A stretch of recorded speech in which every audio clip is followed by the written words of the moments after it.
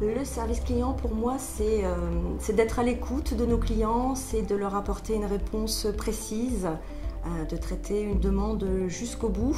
Et c'est vraiment pour moi répondre au cas par cas et non pas faire de réponses standardisées. Je m'occupe de l'administration des ventes qui consiste à traiter les commandes, les réclamations SAV et autres demandes de nos clients. Nous travaillons aussi bien avec des distributeurs qu'avec des particuliers. Les demandes en fait se font par email, par téléphone, mais également via notre chat.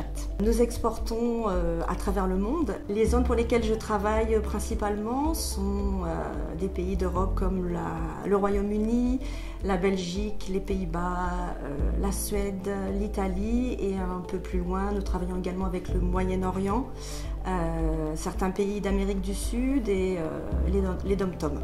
Ce qui m'anime en fait, c'est d'aider les clients, de répondre à leurs demandes, de mener jusqu'au bout une demande client. Et c'est aussi le plaisir de travailler dans une équipe dynamique et motivée où règne l'entraide et le partage des compétences.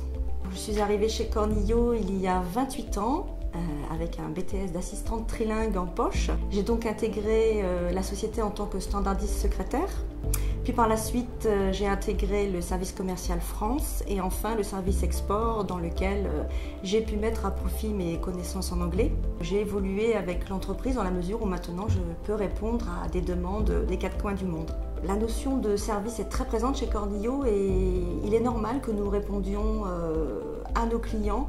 La qualité de notre service client doit être à la hauteur de la qualité des produits que nous proposons. Cornilleau est une entreprise familiale à la base et qui a su évoluer en innovant, en se diversifiant.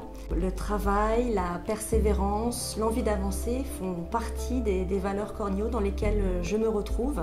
La société n'a cessé de croître, mais elle a toujours gardé son esprit familial et c'est un vrai plaisir de partager l'aventure.